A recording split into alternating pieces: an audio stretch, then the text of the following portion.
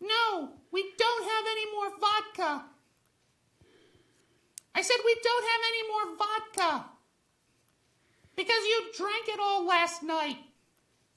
You drank it all last night. No, I can't get any more today. I have to go farm potatoes. Potatoes! No, we're not going to use my potatoes for vodka. Because we'll starve.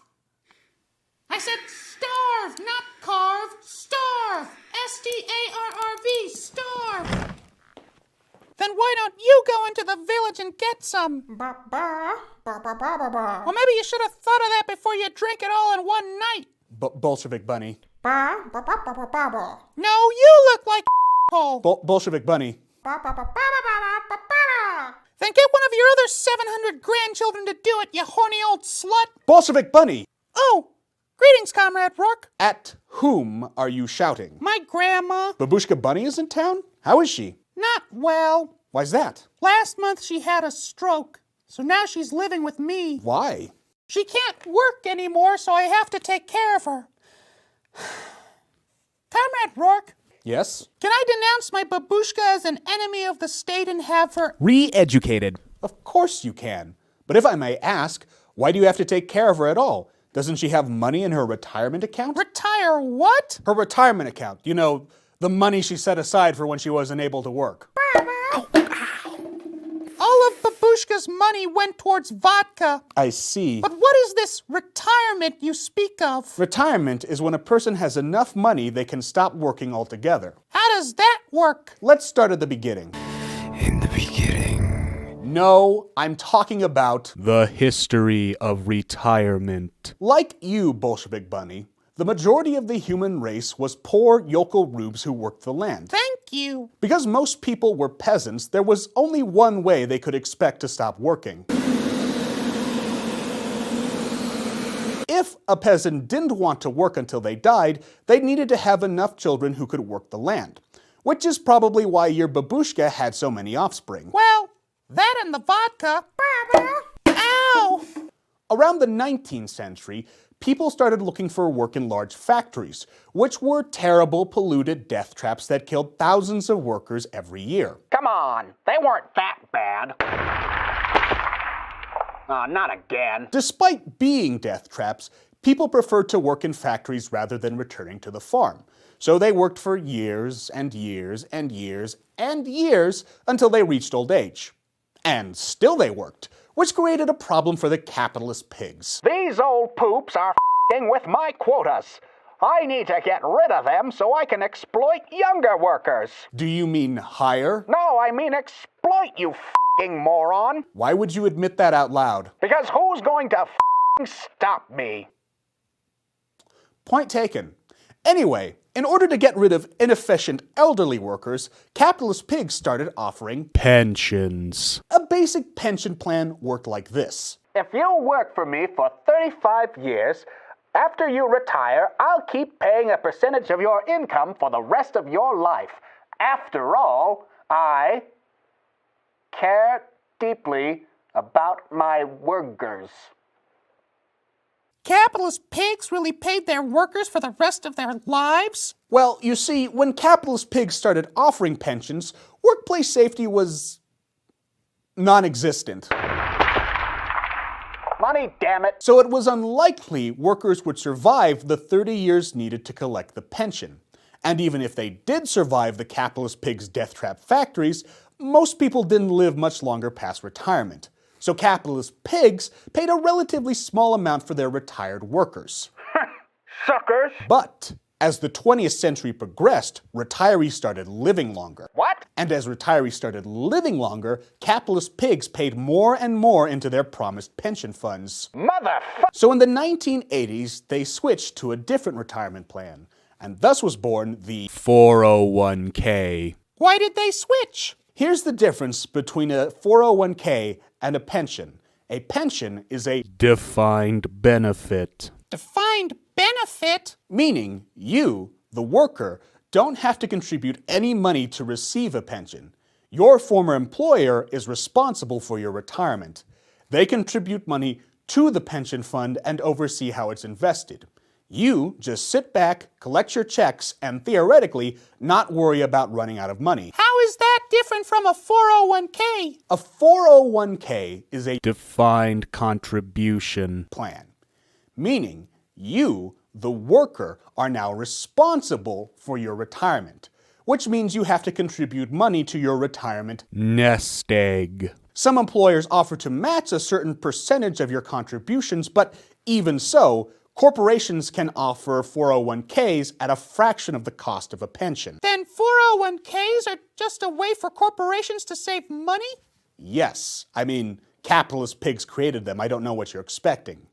But before we shed too many tears for the lost pension, let's remember they were far from perfect. To reiterate, employees had to work several decades to be even eligible for a pension. And when they finally did retire, they were still at the mercy of their former employers, who again controlled their retirement accounts. Retirees had no say in how their pension funds were invested or how much money they would receive. And if their former employer went bankrupt, retirees would be left twisting in the wind.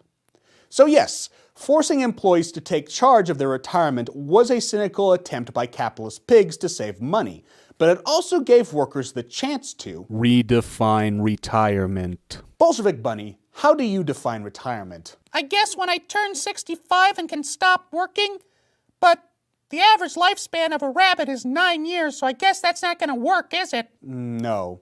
And the idea that you have to wait until you're 65 to retire is a holdover from when pensions were the only plans available. But in this age of 401ks and IRAs, the way we think about retirement is changing. Here at the CMPF, we define retirement as having Fuck you money. Me money? No, fuck you money in quotation marks. Basically, it's money that allows you to say fuck you. To whom? Your job. You can say fuck you to having to work overtime or fuck you to sitting in traffic for 2 hours. You can say fuck you to your annoying coworker and fuck you to your unsympathetic manager and a big fuck you to your abusive customer. You can even say fuck you to capitalist pig. You, capitalist pig. Well, fuck you too. Oh no, we didn't actually mean fuck you, capitalist pig. But now that I think about it, fuck you, capitalist pig. Fuck you. No, fuck you. Yeah, you. No, fuck. We're getting off track. And let's just call it FU money from now on because I'm sick of hearing all these f***ing bleeps. Now, let's be clear. As communists, we believe the way to truly say FU to the capitalist system is for the workers of the world to unite. And I'm sure, even now, billions of proletariats across the globe are putting aside their racial, religious, and ethnic differences and forming an international coalition bent on overthrowing the bourgeoisie. But while you are organizing with your fellow workers, we recommend you save your money at the same time, just in case the proletariat doesn't seize the means of production in our lifetime. How much money is you money? How much do you think? $1 million? $2 million? $10 million? $50 bajillion? The answer is, there is no exact amount of money that guarantees financial independence. Why? Because the needs of each individual are different. For one person, $10 million may be more money than they will ever be able to spend in 5 lifetimes. For another, much more foolish person, $10 million might not even last a month. So if you truly want to know how much you need in order to retire, you need to do the one thing we've been advocating from the first episode of this program. You don't mean... Track your spending. Oh, it's even boring hearing it out loud. Well, if you truly want to resist the capitalist system that exploits your labor and siphons off your income with pointless commodities, you need to know how you're spending your money. Specifically, you need to know how much money you spend per year. Plus, there are free apps out there that help you track your spending. There's no excuse for not having a budget. Well, I still won't do it. Bolshevik Bunny, you'll do what we tell you to do. I guess I can try. Or at least no. Now, after you find out how much money you spend per year, you need to multiply that amount by 25. Why? Why? Because 25 times your annual spending. is the amount needed for retirement. That seems like an arbitrary amount. At first glance, it does, but 25 times your annual spending. has been proven to be the amount needed to retire. How? Years ago, mathematicians established the 4% rule. They found that a person can live for 30 years or more off their retirement Nest egg. if they only withdraw 4% of their portfolio. Now, what is 100% divided by 4? 20. 5. 25. Very good, Bolshevik Bunny. So, if you follow the 4% rule. you will need to save 25 times your annual spending. in order to retire. But Comrade Rourke, I see an error in your advice. Oh? When I retire, won't my spending be different from what it is now? First of all, communism never ever makes errors. But in this case, you have a point. Chances are your spending in retirement will be different from what it is now. Maybe you'll be spending more money, maybe less. If you want a more accurate picture of how much money you'll need, look up a retirement calculator on the internet. For simplicity's sake, we're recommending you save 25 times your annual spending. as a baseline. However much money you decide to save, it is imperative that you start putting a percentage of your paycheck into a retirement account now. How much of a percentage? There are two schools of thought on this subject. The first is what we call Standard retirement. standard retirement is the simplest path to living comfortably in your golden years, where you can retire at 65 and hopefully collect the benefits of Social Security and Medicare. In order to achieve standard retirement, a person must put 10 to 15%. of their income every year into a retirement account. In most cases, this is a traditional 401k. which, despite being a cynical attempt by capitalist pigs to save money, has its advantages. Like what? First of all, 401k contributions are Pre-tax. Tax? No. We're not going into that much detail about taxes. All we're saying is that 401k contributions are taken out of your paycheck before the government takes its cut, thereby lowering your tax rate. Wah! Also, 401k contributions are the best example of our favorite money-saving strategy. The skim. Now, we've described how the skim works over and over again since the first episode of this program. But, like all communists, we love redundancy, so here we go again. Number 1, decide what percentage of your income you want to save. Number 2, when paid, immediately put that amount into savings. Number 3, spend the rest. With most 401k plans, you can literally set the percentage of your income you want to save, and the money will be automatically put aside. Some 401k plans even have an auto-increase feature, so you can save more money without having to think about it. As a final incentive, some employers offer to match a percentage of your retirement contributions. So I can get more money from my job simply by contributing to my retirement? Absolutely. And you don't need to be a financial genius to know it is very foolish to leave extra money on the table, especially when it's coming from the employer who exploits you day in and day out. Standard retirement is probably the best choice for people who have a hard time understanding personal finance. With standard retirement, you don't need to know about or worry about things like tax-advantaged accounts, stocks, bonds, annuities, or the difference between traditional and Roth IRAs. All you have to do is put 10 to 15%. your paycheck into a 401k while you work 30 or more years of your life. Toiling away as each day and week and month and year pulls you closer to dusty death, until you finally do retire and have nothing left. You're just a shell of a person who sacrificed the best years of their life to an unfeeling, uncaring economic system that kills millions of people every year and is methodically destroying the only habitable world we will ever know. Of course, if working for the rest of your life for a corporation that actively abuses you and the planet doesn't sound appealing, there is an alternative path to financial independence. Early retirement. How does early retirement work? Like standard retirement, the goal of early retirement is to save 25 times your annual spending. But instead of only putting aside 10 to 15% of your income, with early retirement, you put aside 50% or more. That seems like a lot. It is a lot, and we take the position that early retirement isn't for everyone. Specifically, if someone lives at or below the poverty line, it'll be difficult enough to retire at all, let alone retire early. Again, as communists, we advocate that the essential workers of the world who feel like they're not being paid enough when, for example, they're forced to work during a global pandemic, organize, unionize, and vote for candidates who support the labor movement. Or hope Congress gives us all universal income.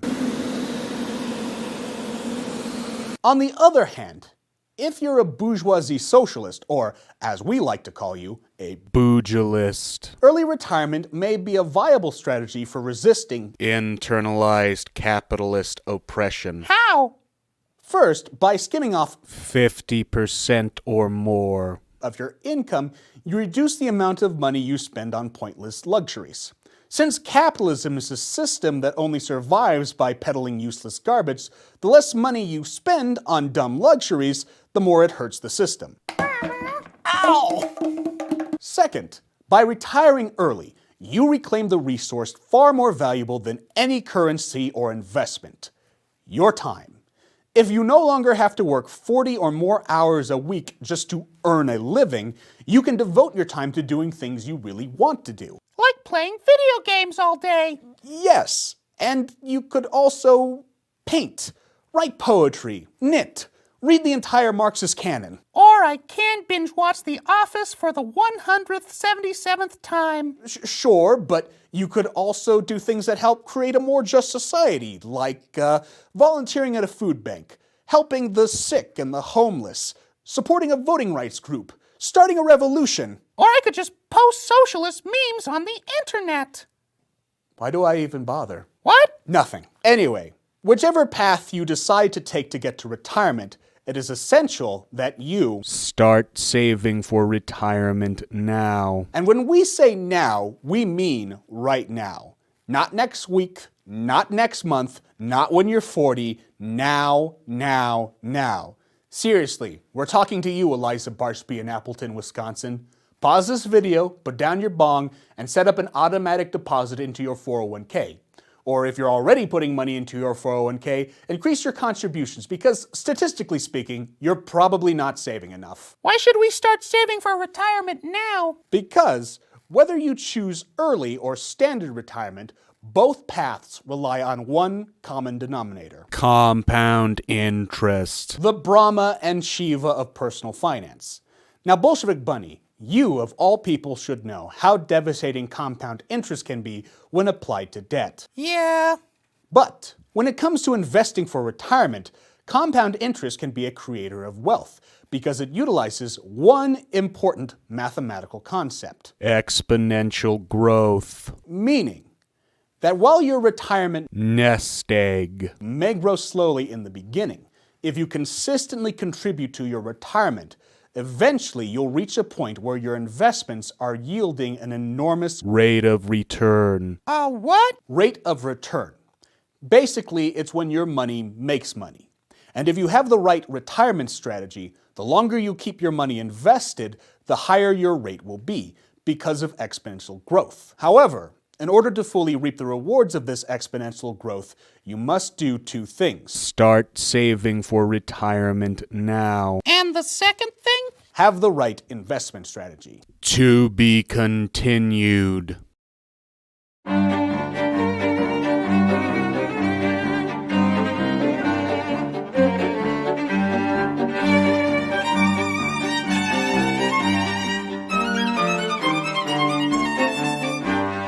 Produced in collaboration with Fort Collins Public Media. If you have comments, questions, or suggestions for future episodes, please email us at communistfinance@gmail.com or follow us on Instagram at Comrade Rourke.